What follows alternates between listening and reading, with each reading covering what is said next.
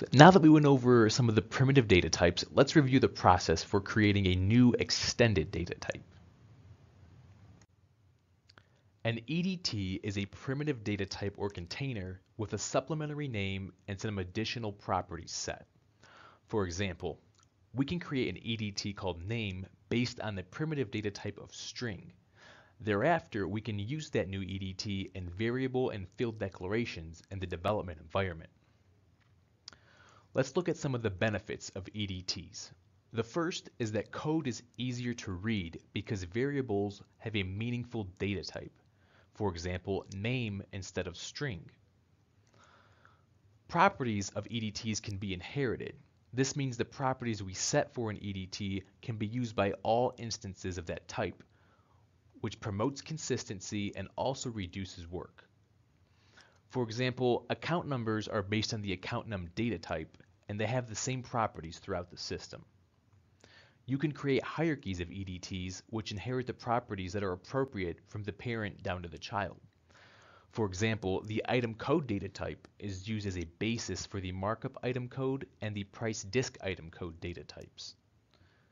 Most fields in AX tables are based on extended data types. After it's created, it can be reused as many times as is needed in the application. In this demonstration, let's go ahead and create some EDTs or extended data types to use for our fleet management system. We'll begin by adding new EDTs to our project.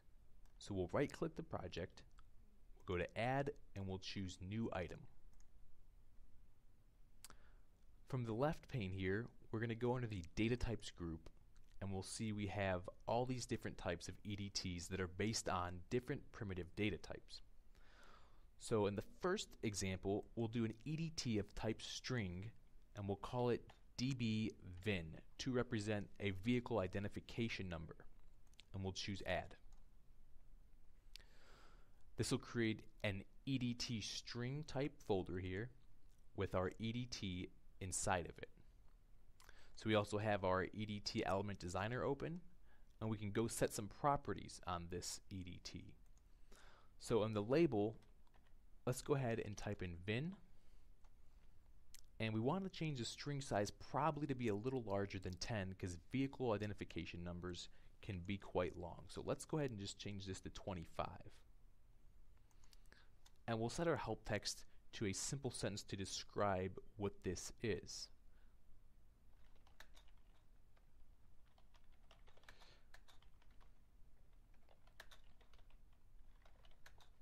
So I typed a sentence that says, this represents the vehicle identification number.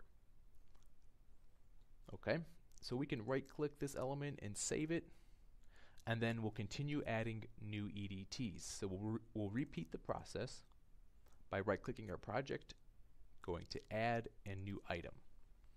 This time, let's create an EDT of type date, and we'll use this as a field to represent the year that a vehicle was made. So we'll call this db year, and we'll choose Add.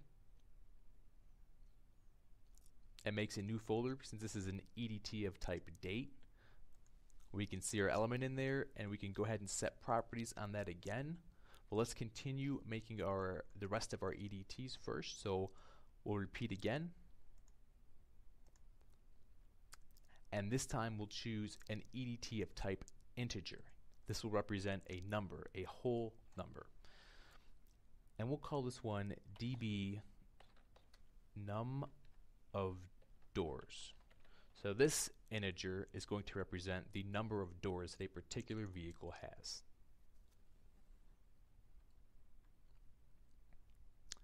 Okay, so there's our folder created with our element. I'll highlight my project again.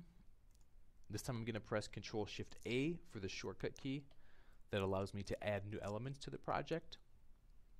We'll continue adding different EDT types, and this time let's use an EDT of type real, which is a decimal number, and we'll call this db fuel capacity. So we can have a fuel tank that is 12.5 gallons, for example. So we'll need a real or a decimal type to represent that. So our folder's created, that's great. We'll close that and continue adding. I'm going to use the Control-Shift-A shortcut again. And now we can choose to add another EDT type. And this time, let's use an EDT of type enum. So we discussed base enums in the last module. They represent a list of literals. So we'll call this DB fuel type code. So there's a finite list of fuel type codes that refer to different fuel types. And we'll add that. So now we have a list of different folders that represent our different EDT types. It's nice and organized. We can go in there and then set properties on our individual EDTs. So now that I've set these properties on this dbvin EDT, I can reuse this on any table anywhere else in the system, and it's going to maintain these properties that I've set, which is the label and the string size. So any properties that you set on it are going to be saved in that EDT and they can be reused. We can also extend this type, which will inherit all of these properties, and then we can change additional properties. So it's almost like a complete copy with some minor changes if that's something you would require. So one more thing we can do with EDTs is have them extend from another EDT or inherit the properties. So for example, I'm going to go to our EDT dates folder where I created this DB year EDT, which represents the year a vehicle was made.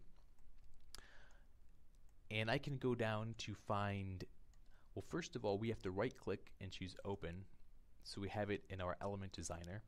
And then we can go through the properties and set them. Okay, so I can go through here and have this EDT extend from another EDT. The extends property is located in the data group.